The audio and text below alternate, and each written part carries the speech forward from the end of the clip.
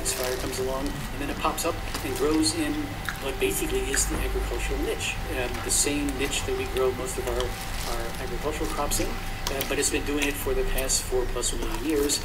And so the idea was, by studying this particular native tobacco that comes up and forms these large monocultures after fires and goes through all the sorts of things that plants have to do when they grow in monocultures, that we would have the opportunity to learn maybe some tricks that these plants have evolved over those for many years of living in that agricultural niche, that could maybe make our agricultural plants ecologically smarter, more self-sufficient than they currently are. The fuel station is located in Utah, as I mentioned. If you fly over it on your way to Vegas, which is the nearest airport, it looks like this. And this is what we've been releasing there in terms of negotiating attenuata for the past 14 years. So last year we had 43 different lines that were released, a little bit under 3,500 plants. But we've also been doing some releases on Solana nigrum and some Petunia lines. And this is what we've been able to do in Germany. We were attacked twice, and then various legislation made it basically impossible to do field releases anymore. And it certainly was immoral for me to be training graduate students whose research could be disrupted by people who were breaking the law, but the law was not going to be enforced. So that's why we sort of spend most of our time permanently jet-lagged, flying back and forth between This is what a typical field plot looks like. This is a 2013 field plantation. And what we basically do is use all the different organisms that occur in this habitat, whether they be fungi or birds or microbes or insects, to help us understand what the genes are that allow this particular plant to exist in that habitat. So we're basically using the plant as a window into the ecosystem, and the ecosystem as a way of understanding the function of the genes in this particular plant. Genes, after all, are maintained or pseudogenized from the genome based on their effect on Darwinian fitness. And if we're going to understand gene function, we're not going to be able to do it simply by just expressing proteins heterodoxously in the laboratory, looking at their biochemical function, because whether or not they're going to enhance an organism's Darwinian fitness depends on Darwinian fitness. And you don't measure Darwinian fitness in the laboratory or in a heterologous expression system. You measure it in planta, or in the organism, in the habitat that it actually grows. So we're relatively unique in having a research program like this, and it's really thanks to the combinations of the North Pond Society and Brigham Young University that allow us to put these two worlds together. Now I want to tell you a story about this plant. A plant that harkens back to what Professor Goodman was talking about with regard to BT. Because about 3 million years ago, this plant evolved this biosynthetic pathway to produce a compound that many of us in the room might have had a addictive relationship with for a period of time, namely nicotine. And nicotine is an amazing amazing insecticide. It's amazing protection against any herbivore, because it poisons the very thing that makes a difference between herbivores and plants. Herbivores have muscles, they move. Those muscles are activated by an acetylcholine receptor. That acetylcholine receptor is poisoned by nicotine better than almost any other molecule around, and there is no acetylcholine receptor known on the planet resistant to nicotine. It's poison. So when this plant evolved this ability to fill up its tissues with this remarkable poison, it probably had the same sort of wonderful selective advantage that are crop plants that are protected by that compound right now. As Professor Goodman was arguing, upwards of 70% of the corn crop is protected by various combinations of Bt toxin. Okay, now, as with any type of situation in ecology, once you have a strong selective force, you select for counter-adaptation. Fred Gould's work on it has shown that Bt toxin is selecting for Bt resistance in lots of different insects, Protella, etc. And there was no difference really in the case of Nicotiana attenuata. There was a group of insects that had figured out how to eat attenuata. And what I want to do is tell you very quickly what has happened to this plant as a consequence of these insects evolving resistance to their main toxin, or their main metabolite they produce. And I'm going to take you through a 5-step layer that this plant has evolved to be able to deal with the fact that this caterpillar right here is able to eat nicotine with with no consequences at all. It is got the world record on nicotine resistance. It can chew through 6 or 7 lethal doses of nicotine for a human being per day, and it all starts right here on that little edge right there. You can see, if the lights were not as bright, you would see a little green slimy edge there as the caterpillar is chewing around. And that green slimy edge is a situation where the caterpillar is introducing into the plant, by accident, spit. It has to actually lubricate the places where it chews along. And that spit contains this group of compounds here. These are elicitors in spit. They're called fatty acid amino acid conjugates. They're just signals that the plant uses to say, hey, you're being eaten by Manduca sexta, the resistant guy, the one that is going to, has no sensitivity to your nicotine. And what happens in the plant is absolutely remarkable. There is a complete reconfiguration of the plant that involves these 5 layers. I'm just going to scream through very quickly. Just kind of catch the music. It's all published. It's taken 300 publications or so to describe all this. It involves a signaling cascade, which I'm not going to go into any of the details on. But some of these, if you're interested in molecular biology, you might recognize some of the kinases and the like. And all that signaling basically has to do with the process of the plant recognizing these particular FACs, these spit factors, and the first thing that happens is the plant begins to produce a whole bunch of new metabolites. Plants are just marvelous at being able to make new secondary metabolites, and the plants produce a whole series of compounds that we are discovering are toxins. And what's most interesting is that it completely turns down nicotine production. I explained why the plant does that in the end of this little cycle here. But it upregulates very dramatically a whole group of compounds that are terpenoids and phenolics and diterpene glycosides and various phenolic amines. Many of the structures were unknown until we started this process, as well as producing a whole bunch of things that are basically digestibility reducers, things that interfere with the reason why an insect eats a plant, which is to turn plant protein into insect protein. The reason why you guys eat, why all heterotrophs eat, right? And so these 2 strategies are all regulated by that signaling cascade, by those particular spit factors. If you get lost, everything I'm telling you about is regulated by these spit factors, okay? And what we do is we use very sort of informatic approaches, ways of knitting transcriptomes, metabolomes together. Rich Dixon knows much more about this than I can do it much more articulately than I can. But we found all sorts of transcription factors and biosynthetic, regulatory biosynthetic genes that allow us to take out whole pathways, and so we can produce plants that are not making those particular compounds. And I need a little help with the movie, thank you. And then we take those plants that are silenced in one particular pathway. Here's a group of plants that don't make 16 different types of diterpene glycosides, and we simply just ask the ecosystem, why are those compounds there? The plants look perfectly normal in the greenhouse. They have no phenotype. Sometimes they get a little yield boost of silencing it, but the insect community usually tells us why. And in this case, as you can see, this is speeded up. It's not actual time. Don't worry about it. But this plant is getting ravished, and it just shows you how incredibly effective these particular diterpene glycosides are against that insect. But it turns out that, so these are, the step 1 and 2 are both things that are called direct defenses, because the plant is protecting itself by changing its own chemistry and protecting itself directly. There's also a group of compounds or a type of responses that are called indirect defenses, because the chemistry that it's changed have to do with a series of volatile compounds that are just like changing the body odor of the plant. The plant sort of puts out this little Chanel No. 5 and attracts the enemies. These are all the natural enemies of the insect. Now, just for all the politicians in the argument in the room, I'm sure you realize that this is the enemy of the plant, right? And these are the enemies of the insect, right? So the enemy of your enemy is your friend.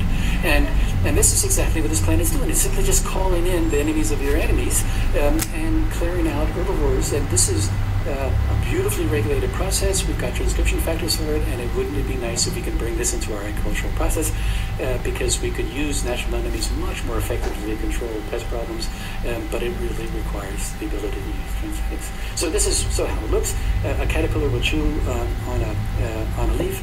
The plant begins to release this compound called trans-alpha-bergamotine, which functions as a long-distance signal. There's also some changes in some green leafy volatiles. And this little predator here, Geochorus pallens, comes running up from the soil, comes up and finds the caterpillar and starts doing this to it, sticks its beak into the back, sucks out the juices in and kills the caterpillar, like that. So it's a really very effective, no toxins, no chemistry, nothing like that. There's a couple of other stories where we've been able to find that there are other parts of the plant that do exactly the same thing. Basically, here are some trichomes that the caterpillars use as lollipops when they first when they first hatch out of their eggs. They feed on these lollipops. These lollipops give the caterpillars a particular smell, and not only the caterpillar, but also the caterpillar's frass, their poop.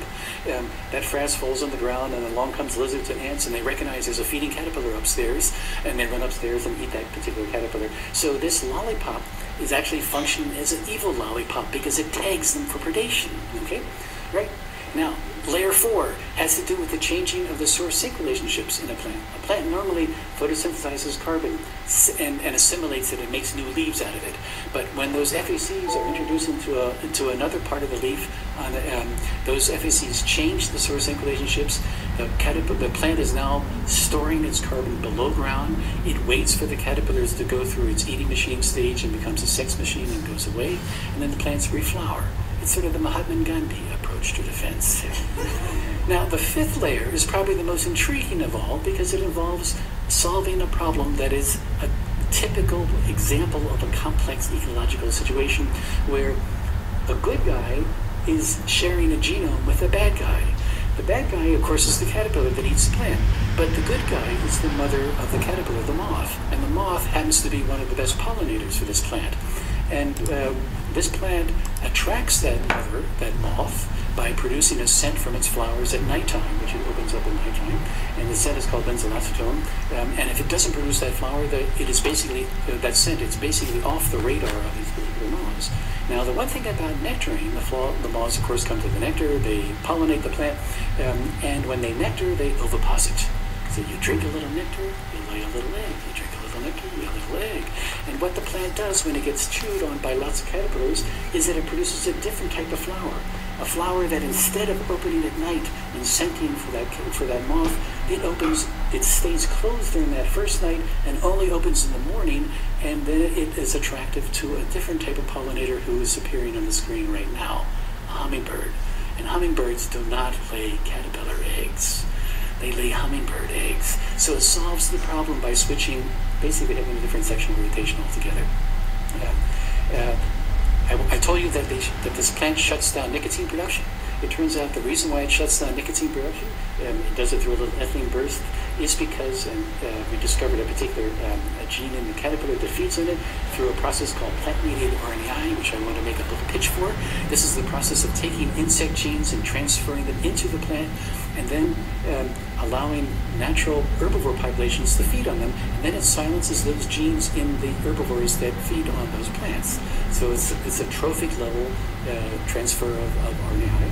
It's completely transient, so it was allowed by Aphis to do this, and it allows to discover a spider, which taught us that the function of that gene in the caterpillar was to transfer nicotine from the midgut, which it normally is pooping all that nicotine out, but it takes a little bit of it and repurposes it, puts it into its hemolymph, and then puffs it out when the spider attacks it as a type of defensive halitosis. And I can tell you that this biochemical function of this gene is something that we never would have been able to discover if the spider had not told us about it.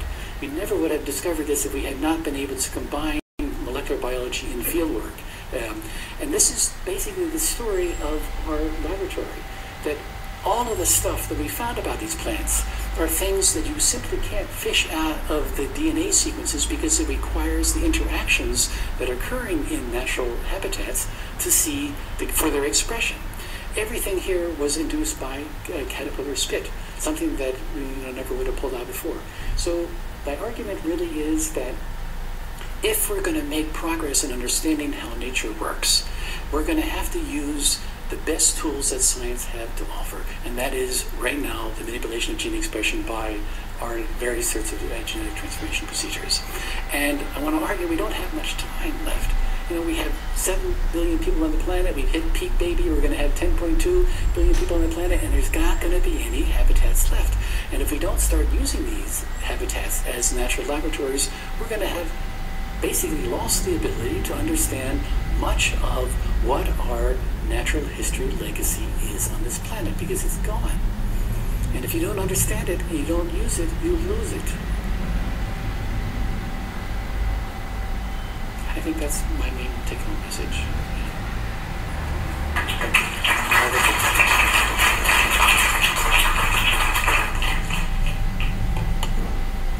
All right, so we're now going to have a chance for questions from the committee. And there will be a microphone going around so that this can be recorded. So questions for any of the three speakers.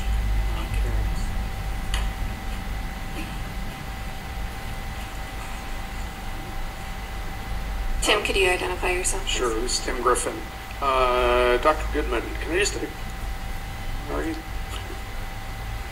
Oh, I had two questions for him. He had to catch a train. Okay. Okay. But go ahead and ask. Okay. He had brought up the point about the yield increases from GM products being about 5% over a 20-year period, in contrast to about 1% a year from conventional breeding. And my question for him was whether those are additive and just imply that most of the yield improvement is just coming from genetic improvement as a result of conventional breeding, and then a piece of it is directly related to the traits that have been incorporated through GM technology. So that was one question that I had for him. The other was he had used as an example that I think that a particular corn variety at one point covered a large swath of North Carolina. My question is whether that is still typical within some of the major grain crops, or whether maybe the vulnerability or usefulness of those has to do with the fact that, as he also mentioned, there's a single trait or a single event that's incorporated across a huge array of varieties. So those are the two questions that I had for you. So I guess we'll actually get those questions to him and get those answers back to you. Yeah, as a speaker. So it's important to recognize the world record yields for these crops were all produced back in the 60s. And since then, breeding has been incrementally overcoming specific production hazards that keep a crop from producing its real full yield potential. And most of what's been done in biotechnology is overcoming specific disease and pest pressures. But other than that, of course, as you add more water, new hazards show up. But there's a great paper in Science magazine that I've quoted a lot. Now I can't remember the author, even though he's a good friend of mine. That's one of those senior moments. But he gives all the world record yields for these crops, and yield increase is in fact something that is not very well understood, but it is really a matter of overcoming specific production hazards. Yeah. Okay, we're going to be getting to that within the committee.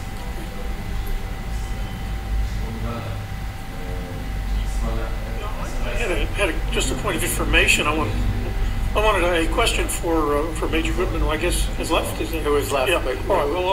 we'll hand it anyway. to him. Okay. And the question was, he suggested that when the IP of various transgenes became public domain, that they would no longer be useful. And I'm not quite sure that I understand the point that he was trying to make.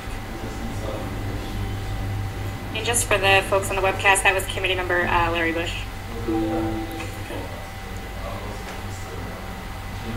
Neil Stewart. So yeah, it's too bad. I've got another question for Professor Goodman. That's why he left. Yeah, right. Smart. So anyway, so he said that when you engineered, if I heard him correctly, you engineered various plants with BT or other transgenes that they died.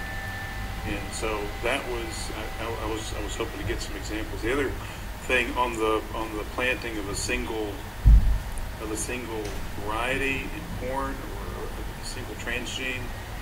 I don't know whether corn is like soybean, where the soybean breeders have basically introgressed various transgenes into all sorts of varieties. So yeah, there's a single gene and a single promoter and a single construct, but different plant backgrounds. And just to ask what the situation is in corn, and how much concern is there for like a really clone monoculture kind of setting. Yeah.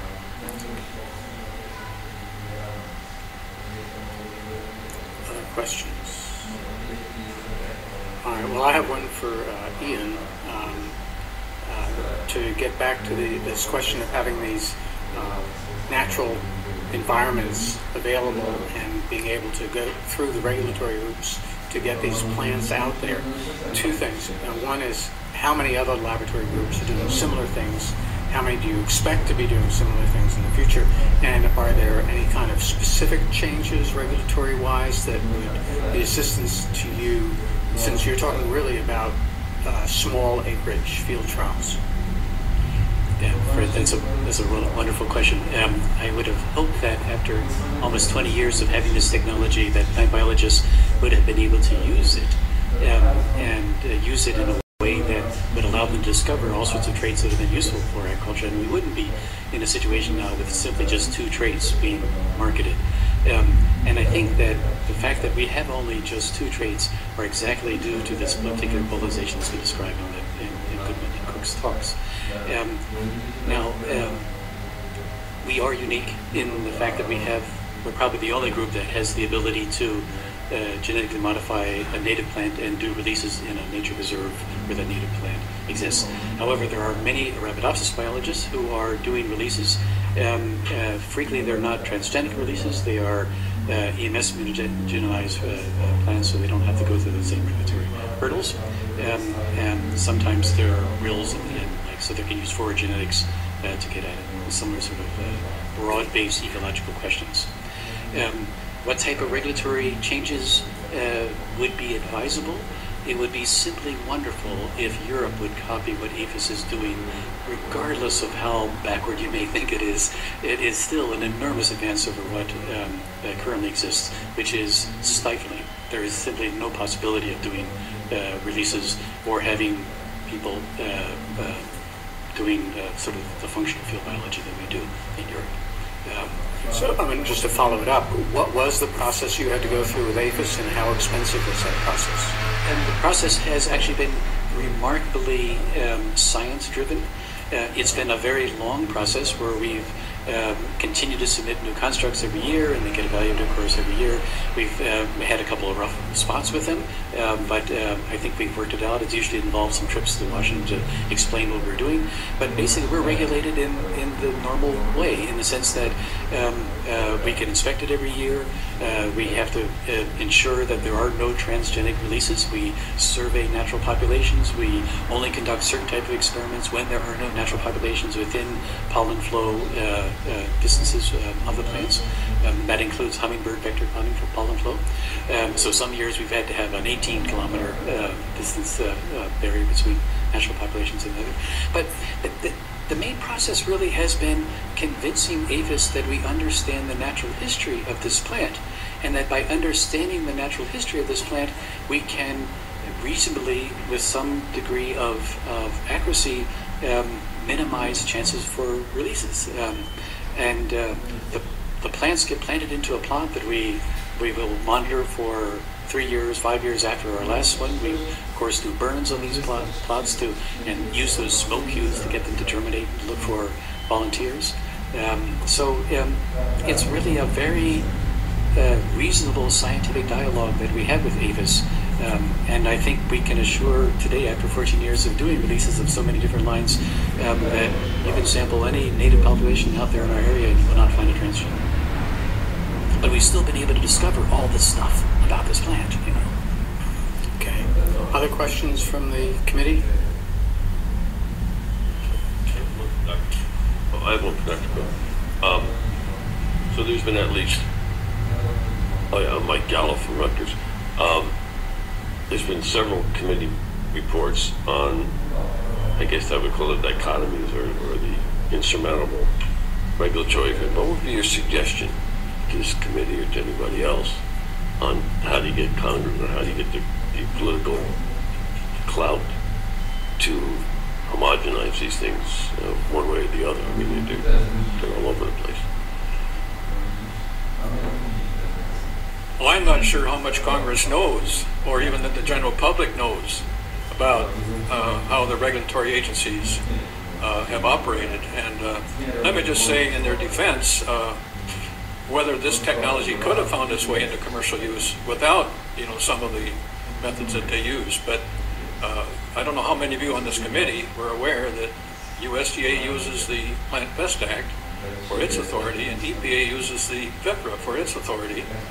And some, you might say very clever, but at the time these were happening, there was a huge outcry from the scientific community.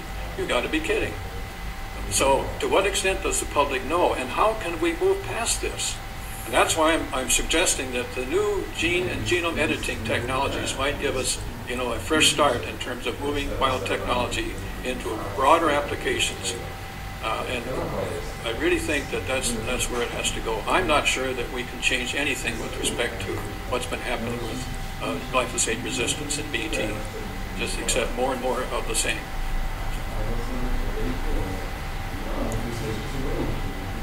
Rick Dixon, a question for Dr. Baldwin. Looking at what you presented in a totally different light, you've probably done more than anybody else to sort of dissect how plants under natural environmental conditions change their chemistry.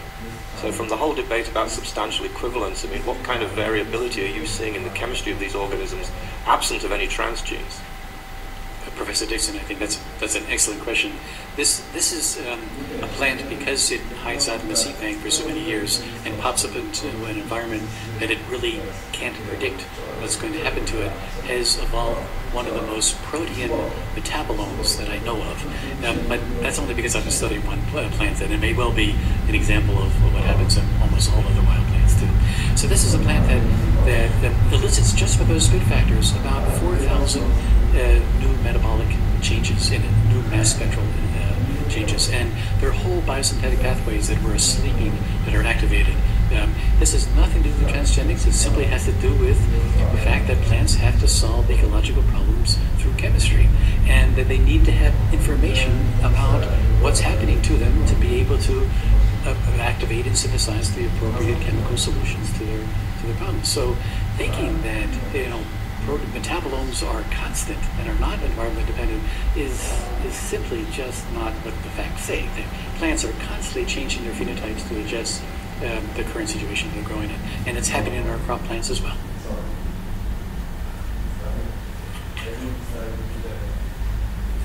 Hi, Mike Rodemeyer, University of Virginia. I'd actually like both speakers to address this. There's been a focus in the discussion so far about the burdens of the regulatory system, but there certainly have been a number of crops that have gone successfully through that system in the United States that were either pulled from the market or never commercialized, not because they couldn't afford to get through the system, but because there was a concern about market acceptance. So if you could kind of dissect for me a little bit, what's the driver here? I mean, obviously both of those things are an issue, but how much of the constraint to the development of products or to the impediment to research is driven by market perceptions rather than regulatory burdens? Yeah, I think that's a really good question. I'm going to use some examples from the Pacific Northwest. When I mentioned that there are two crops approved for commercial production that deploy BT, in fact, there are three. Potato, the russet Burbank potato, has been approved for commercialization, both with a BT for Colorado potato beetle, what was then given the trade name by Monsanto of the new leaf, and then a gene called protein-mediated resistance to the potato leaf curl, which is a aphid vector virus, which they commercialized under New Leaf Plus. And this genetically engineered potato was in the process of being, had already gone through seed increase, and it was being very rapidly adopted. And the impact, for one thing, you didn't have to spray maybe more than once with an insecticide a year as opposed to several times. Workers could get in and out of the fields take their petiole samples for nitrogen. But McDonald's informed the processors that they would not use those potatoes for French fries, and that ended it. And all those potatoes had to be destroyed, and they could not be marketed. So that was a huge impediment right there, and it wasn't, the bad guy this time wasn't Monsanto, it was McDonald's. But they were in turn concerned about what would happen if they tried to market those French fries in their facilities in Europe. So now there's a couple of other examples. Bob Martin at Oregon State University with ARS has developed a coat protein-mediated resistance to a virus disease of raspberry called the bushy stunt disease, a virus. And it takes out stands of raspberry. The Pacific Northwest, and specifically up in northwestern Washington, produces about 90% of the nation's red raspberry crop, and then a lot of it is exported to Japan and South Korea. And they will not use, I think Bob could get that through the regulatory process, but he hasn't tried. But even if he did, it would still stay on the shelf because the industry is afraid if they have even 1 acre of commercial raspberry with that trait added to it, that would then taint the entire industry.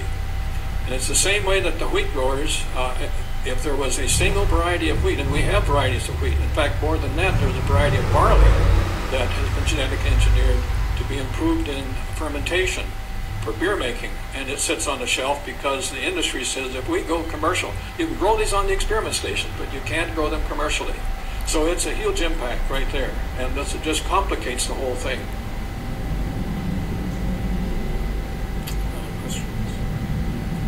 I'll just bring one more question back to you folks. One of our goals is to look at prospects for the future, and certainly Major Goodman was talking about some of the low-hanging fruit that are being collected now, but seemed pessimistic about future in terms of increases in potential yield from transgenics. Could either of you two comment on that same thing? I mean, you commented a little bit, but a little more.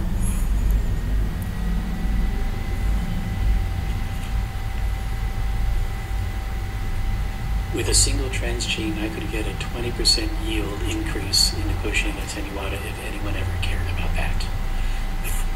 And that's simply by disabling that whole signaling system that I had there, and you could take it out with one, and that basically shuts down all those very costly things that a plant does, and you could then express VT in it and get reasonable production, and you'll be able to get a plant with a single gene with a 20% increase.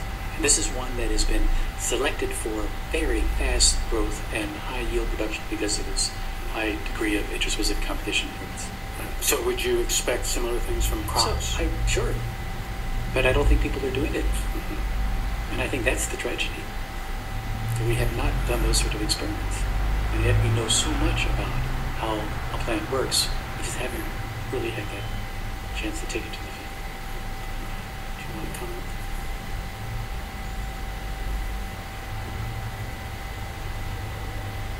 Well, as I mentioned, the transcription activator-like effector proteins and the CRISPR-Cas9, and I know very little about these technologies other than what I've read in review papers, but these technologies are cutting across all areas of biology, from stem cell modification to animal modification to plant modification, microbial modification, and I just see a huge potential there. And as this committee looks at that kind of technology or post-transcriptional gene silencing, and I just edited a fantastic paper by Claude Fouquet on this for an encyclopedia, and I've cited it in my paper that will be turned in.